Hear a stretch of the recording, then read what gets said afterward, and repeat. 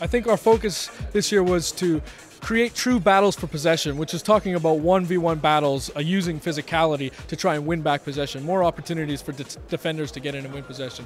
And the other thing that we wanted to do was deliver the opportunity for creativity and freedom in attack. And that's very much talking about 1v1 situations, taking people on with the dribble, and what your players do for you when you're on the ball and how they're working for you to try and create opportunities for you to break down the opposition. So there's a lot that it does in terms of single players when we speak of the 5 major features that we brought to the table this year.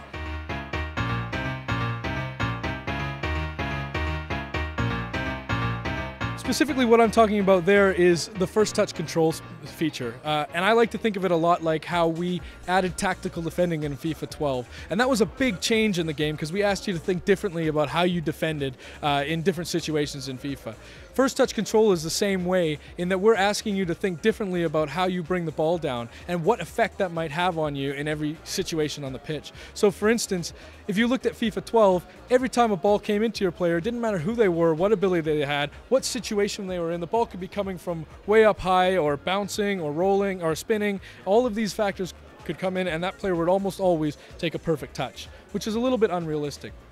So this year what we wanted to do is take all of those learnings that we got from our kicking error system, understanding the context of the ball. Is it moving in fast? Is it moving across my body? Is it raining right now? Is the ball bouncing? Is there a guy on my back pulling my shirt or giving me a shove? All of these things will factor into how well you can control the ball. And of course, how good am I at controlling the ball? Am I Lionel Messi or am I a third division player that really struggles to bring the ball down?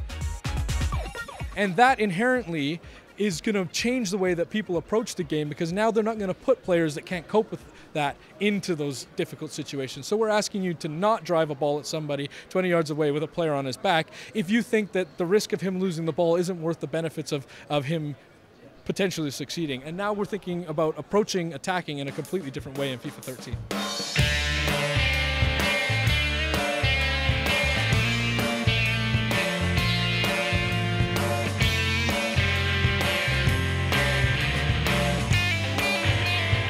But aren't you afraid that in the future with FIFA 13 no one is going to play with, for example, Blackburn Rovers, because you know up front that maybe he's going to lose the ball or maybe you have to pass it around a little bit more instead of making the risky pass? No, I mean, this is actually one of the benefits. It's kind of a hidden benefit that we get out of this feature, is the game plays differently at every level, and that's the beauty of it. When you're playing with Barcelona, you may approach the game completely differently than if you're playing with Blackburn, or playing with somebody way down in a lower division below Blackburn. Now you're thinking about the game, I don't have Messi, and I don't have Xavi, and I don't have Fabregas in my team, so I can't knock the ball around one touches and do that. I need to find a different way to approach the game. I need to get it out wide to cross it into my big striker, because those are the strengths of my team. So in effect what it does is it allows stars to shine and the great players in the world do what they do very well, which makes that experience very different, not necessarily better or worse, but different than an experience over here. So you can experience that lower division football at a different level because you have to approach the game completely differently because the abilities of your players are different than the abilities of Barcelona. So it actually enriches both sides of the game and gives us a deeper and broader experience of football across the title, which is something I'm quite excited about.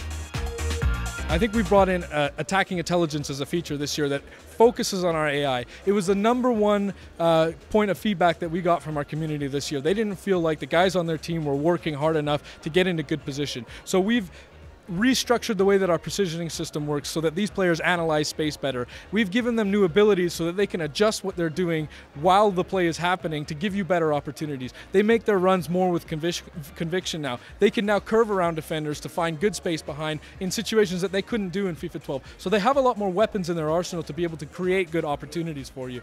Plus, we've given them the ability to think 2 plays ahead, so they're actively thinking more like professional footballers, anticipating the play, what might happen, who's likely to get the ball next, how can I position myself for that player because he's going to be important in the future. And they're making these decisions on a fundamental level now all over the game, which changes the flow of the game and creates a lot more opportunity for you to be creative and attack.